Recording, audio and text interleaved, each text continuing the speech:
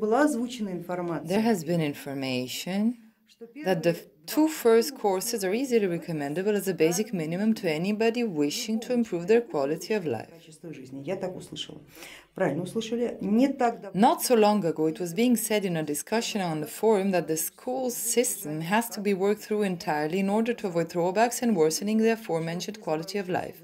If we assume that a person is not particularly concerned about anything but the standard set of qualities and has decided to take the first two courses for health reasons and stop there, are there going to be any negative consequence? Or will the augmented amount of energy only increasingly feed the previous attitudes, and therefore it is unwise to recommend and support these kind of attempts? Is there any level of the main department that is like a fixed asset after which a person can make a break without damage for themselves? And which potential consequences can be forecast for the students that have taken the first and second elements courses but did not go on further? What can, in perspective, happen with such a partially transformed consciousness? The first and the second courses are indeed the basic minimum for any consciousness. Unless this consciousness is under religious pressure. In this case, it has nothing to seek even in the first course. Just keep this in mind. But if the given consciousness wishes to find a way, not through a divine miracle, but by means of its own mind, its own time and own power, then the first two courses are truly suggested. During the second course, when a release of astral energy takes place, it will ask for an outcome.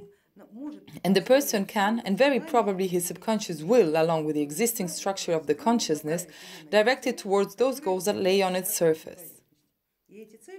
And these goals will naturally be achieved with greater success than before. This is a natural process.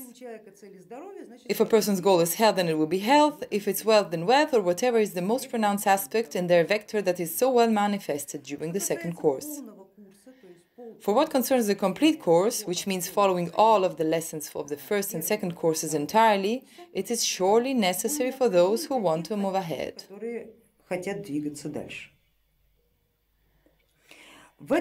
In this case, once you reach the third course, the vectors of intentions will be formed in a completely different manner, which means that a lot of energy will be needed. Way more than the amount that is released through the mere cleaning of the astral body. Way more than the amount that is released through etheric exercises. Way more. Respectively, all of the seminars are recommended.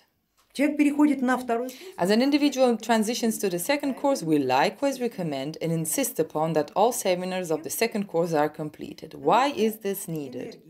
Because the second course is also energy consuming. And the etheric body, should it be unprepared, should it not be filled with a sufficient amount of energy, and should it be incapable of quickly letting pass this energy through,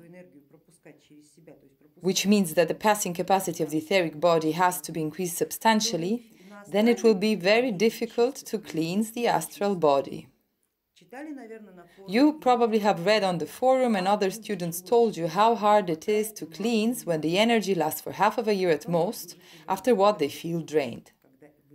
This is a sign of when in the etheric body there is little energy. If to go further, well, the person will decide for themselves. We will not in any case ever insist upon it. But if this decision is made, then the rules remain the same.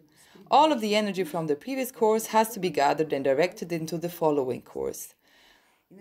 Otherwise, it will not be enough, and this means that the effect will not be satisfactory.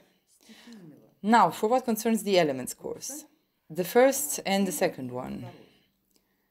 Each of the courses on elements, just as those of the main course, are absolutely self-sufficient and do not require in any case to be prolonged.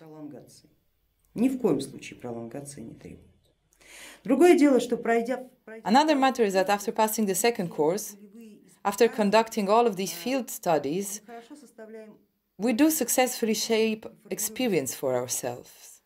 The experience of differently perceiving and evaluating the surrounding reality. Namely, we begin to measure it differently.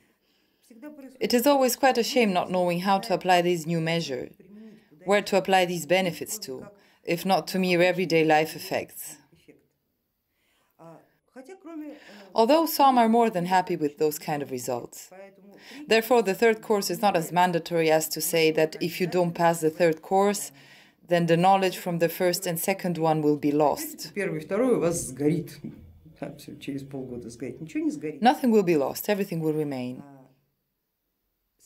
Transforming the consciousness in a magical way, as we do it during the Third Elements course, is not necessary for everyone.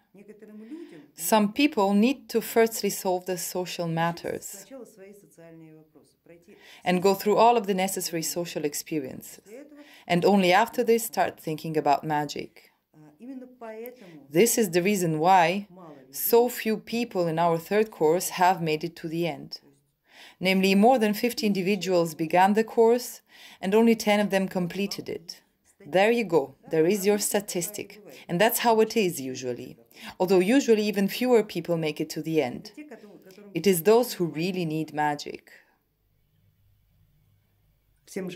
All of the others need to learn how to win within tradition, how to win within other systems without involving magic.